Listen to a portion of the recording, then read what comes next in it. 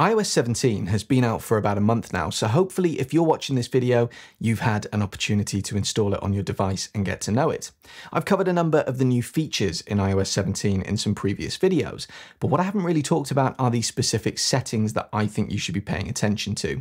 So that's what we're going to talk about in this video, 16 settings that I think you should know about in iOS 17. Okay, let's get into it. Battery charging optimization has been on your iPhone for a while now, but if you've bought an iPhone 15 or 15 Pro, there is an additional option here for you.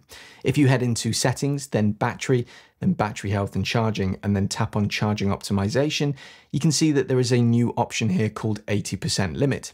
According to Apple, when you choose this, your iPhone will charge up to about 80% and then stop charging. If the battery charge level gets down to 75%, charging will resume until your battery charge level reaches about 80% again. The theory here, I guess, is that Apple themselves are saying that charging up to 80% is better in terms of maintaining the chemical lifespan of your battery, albeit at the loss of 20% of its capacity. Like I said, it is only available to people who own an iPhone 15 or 15 Pro at this time, but judging from the comments that I've had on my previous battery videos, I can imagine there are a lot of people who would want to use this. AirDrop has been improved drastically in iOS 17, and anecdotally, I can tell you that it is much better here on the iPhone, on the iPad, and on the Mac than it ever has been before. One of the new features here on the iPhone is that if you bring your iPhone and tap it against someone else's, it will initiate an AirDrop connection. The problem is that this setting can be a little bit oversensitive, so you might want to switch this off. To do this, open Settings, then head into General, then AirDrop. The setting that you want is at the bottom of this page. It's called Bringing Devices Together. Toggle this off to disable the feature. If you use Apple Music, head into Settings, scroll down and choose Music, and you'll see this new option in the settings here called Crossfade. With this toggled on, Apple Music will fade one track out whilst fading the next track in. You can set the amount of time that it takes for this to happen, choosing anywhere from 1 second all the way up to 12 seconds. This one is very much a personal taste option. Some people, I think, are going to love this. Some people are not going to like it, so give it a try and see where you sit. In iOS 17, enabling your VPN is easier than ever, as there is now a dedicated toggle switch in the main page of settings. You just open up settings and switch on or off as you need to. And that does bring me quite nicely to private internet access, who are sponsoring today's video. Take streaming, for example. Watching Netflix without a VPN is a bit like paying for a business class ticket on your flight and then being told you have to sit in economy. Streaming services like Netflix have different library options based on where you're located, and some shows simply can't be accessed if you're not located in that region. Some popular websites block or restrict users from other regions from their content, and many sports events have regional blackouts and are only available in certain countries. Private internet access helps you overcome these restrictions by giving you the option to change your IP address to one of 91 countries and choose from all 50 US states, allowing you to gain access to websites and services that are only available in those locations. And it's not just about streaming, it's also about security. Free Wi-Fi, like the kind that you get in airports and coffee shops, is great because it's free, but it's also extremely open, leaving you vulnerable to having your personal information stolen or malicious software being installed on your device. Private internet access safeguards your internet connection through an encrypted tunnel, shielding your digital life from the eyes of those that are looking to exploit your private information. And there's a reason why I've recommended private internet access so many times here on the channel. They have a no-log policy that they've successfully defended in court, which means that they don't store any personal data about you, the person using their service. Also, private internet access is available for all platforms: Windows, macOS, Android, Linux, iOS, and many more, and you can use one private internet access subscription to protect an unlimited amount of devices all at the same time. Signing up for private internet access is risk-free, there's a 30-day money-back guarantee and 24/7 customer support. Sign up via the link in the description of this video to get 83% off plus 4 months for free, which works out at only a couple of dollars a month, and thanks again to Private Internet Access for sponsoring this video. Another major change that came to iOS 17 was the ability to remove the "hey" from the voice assistant phrase that I'm sure you know, but I'll type on screen just in case. Understandably, a lot of people were concerned that this was going to lead to lots of false triggers, but I've actually found that your phone assistant is better than ever at recognizing when you're talking to it versus when you're talking about it. It's up to you whether you want to use this feature or not, But if you'd like to change it, you would go to Settings, then Siri and Search, and look for the Listen For option. Here you can choose to either turn this off altogether or choose between the old phrase or the new phrase. Whether you think it's a good feature or not, contact posters were one of the headline features of iOS 17 this year, so something you should absolutely do is first of all create your contact poster, but also enable it so that when people call you, they see the contact poster that you've just taken the time to create. To edit your contact poster, open the phone app, ensure that you are in the Contact tab and tap on the My Card section at the top of the screen. Tap into Contact, Photo and Poster and follow the steps to create your contact poster. But once you've created your contact poster, make sure that you go back to the Contact Poster menu by opening the phone app, tapping on Contact at the bottom, and then choosing My Card, then choosing the Contact, Photo and Poster option and tap on Share automatically. I would personally recommend that you enable contacts only here, but this means that anytime someone in your contacts list calls or texts you, they'll be able to see your contact poster and photo. Predictive Text has seen some major changes and improvements in iOS 17, and if you're the kind of person who likes to use Predictive Text, it is better now than it's ever been before. But for many people, it will just be an annoyance, so there is a way of disabling this if you'd prefer to. Go to Settings, then General, then Keyboard, and you'll see that partway down the screen there is a Predictive option. Toggle this off to disable the feature. There is a setting in your iPhone's camera settings that makes it really easy for you to know whether or not you're capturing a level photo. If you open Settings and then scroll down to the camera options, in here you can see that just below Grid, there's an option called Level, which you can toggle on. I would recommend toggling on Grid as well, by the way. You don't need to for this to work, but it's just generally a good camera feature. With this toggled on, when you open the camera, notice that there's this line that appears when you begin to bring your camera level. It's a solid line in the middle with a line at either side, and the more level you are, the more level the line will be. Your phone will also give you a very slight haptic buzz when you get perfectly level, helping you to get the perfect shot. If you have an iPhone 14 Pro, an iPhone 15 Pro, or a regular iPhone 15, Apple have added a camera format that you should check out. All of these iPhones have a 48 megapixel sensor, meaning that they can take incredibly high resolution images. The problem is that previously Apple restricted these images to the ProRAW format only.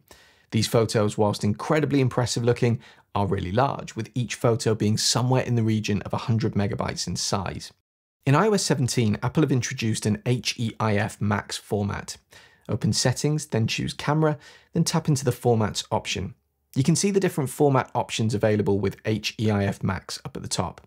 These photos don't contain quite as much data as ProRAW photos, but they still look exceptionally good, and they are considerably smaller, with Apple estimating that each photo will be somewhere in the region of 5 megabytes. Also, with this feature enabled, you'll notice that when you open the camera app in the upper right-hand corner, there is an HEIF Max option which you can toggle on and off as you wish while you're using the camera. A minor change, but Apple have added an additional speed option for haptic touch. Haptic touch, if you're unaware, used to be called 3D touch, and it's essentially when you tap and hold on something on the iPhone to bring up a contextual menu. Your iPhone gives off a slight buzz, and you can set the speed for how quickly this happens. In iOS 16, there were only two options, fast and slow, but in iOS 17, a third middle ground option has been added. To access this, go to Settings, then Accessibility, then Touch, and then choose Haptic Touch. The new option is called Default, and you can practice this for yourself and work out which timing is best for you by using the picture at the bottom of this menu. One of the best control center features of the Apple Watch is the ability to use it to ping your iPhone. I've lost my iPhone around the house more times than I care to mention, and it's great to be able to simply open Control Center on my watch, tap the Ping iPhone button, and have my iPhone play a sound which I can then follow in order to find it. The reverse is now available. If you head into Settings on your iPhone and then choose Control Center, there is now an option in there called Ping My Watch. Add this to your control center, and then when you tap on this, your connected Apple Watch will play a sound, which you can then use to locate it wherever it may be. By the way, if you're enjoying the content here, why not consider signing up to my free newsletter, The Proper Weekly, which you can do via the link in the description of this video or by scanning the QR code on screen now. The newsletter goes out each Friday, and I include some tech news from the week, a behind the scenes of what's happening here on the channel, as well as a tip for an item in the Apple ecosystem. If you use iMessage, or more specifically, if you use apps within iMessage, you might have noticed that the menu for getting to these has changed in iOS 17. In iMessage, you would now tap the plus button in the lower left corner and then tap on More, and all of your iMessage apps are contained in here. The problem with iMessage apps is that some of them will be installed manually by you, whereas some of them will be installed automatically as additions to regular iPhone apps. There will almost certainly be some in here that you don't care about. In iOS 17, you can remove any that you don't want. Open Settings, then head into Messages and tap on iMessage apps. This is the list of all iMessage apps that are installed on your device. You have a green toggle next to each one, and you can disable any that you don't want to appear. Also, just to show you, if we go back to the list of iMessage apps within iMessage, note that you can tap and hold and then drag apps around in this list to change the order in which they appear. And this does include moving apps from the second page of apps to the first page. If you've logged into any kind of website or portal in the last year or two, you'll no doubt have encountered two-factor authentication at some point. This is where a code is sent to you via another communication method, which you then have to input into the website to verify that it's you. The problem with these codes is that they can very quickly clog up your message inbox. So in iOS 17, Apple have included a setting that allows you to automatically delete these codes immediately after they've been used. To toggle this on, head to Settings, then choose Passwords and tap into Password Options. Underneath verification codes, ensure that Cleanup Automatically is toggled on. Note that for this to work, you will need to ensure that you are auto-filling any codes that get sent to you, but the other great thing about this is that in iOS 17, this not only works for codes sent by message, but also codes sent by email. Your iPhone now has a privacy feature called Advanced Tracking and Fingerprinting Protection. You find it by going to Settings, then Safari, then Advanced. You can choose to either disable this or have it apply only to private browsing, or have it apply to all browsing that you do. In terms of what this does, according to Apple themselves, advanced tracking and fingerprinting protections help prevent websites from using the latest techniques to track or identify a user's device. So it is very much up to you whether you decide to enable this at all, or if you do, where you decide to enable it, but it is there if you want it. It looks like Apple have been hiring some music producers of late because the entire ringtone suite on your iPhone has been updated massively in iOS 17. Now, if you're anything like me, you probably haven't had a ringtone on your iPhone in a number of years because you use your phone in silent mode all the time, but you may want to change that after you've had a listen to some of these. Head into Settings, then choose Sounds and Haptics, and tap into where it says Ringtone. You can, of course, tap to play all of them and see if there are any here that you like. And if you still prefer the original ringtones, down at the bottom of this menu is an option called Classic, and they are all in there.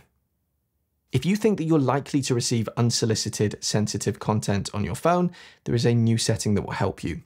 Head into Settings, then choose Privacy and Security, and scroll down until you see the Sensitive Content Warning option. Toggle this on, and you can even specify which communication method you would like this to apply to.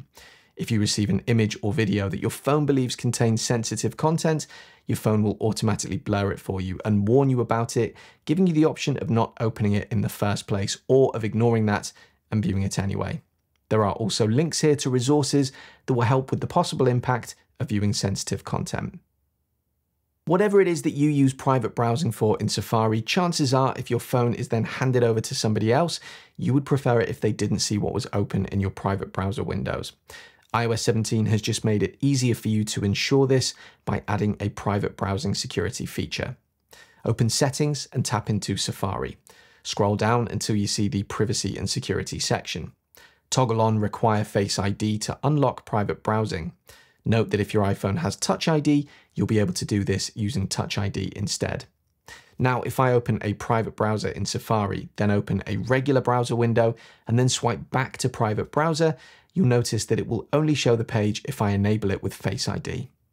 So there you go, those are the settings that I think you should consider changing right now on your iPhone running iOS 17. What do you think? Any that you would have included in this list? Drop me a comment and let me know.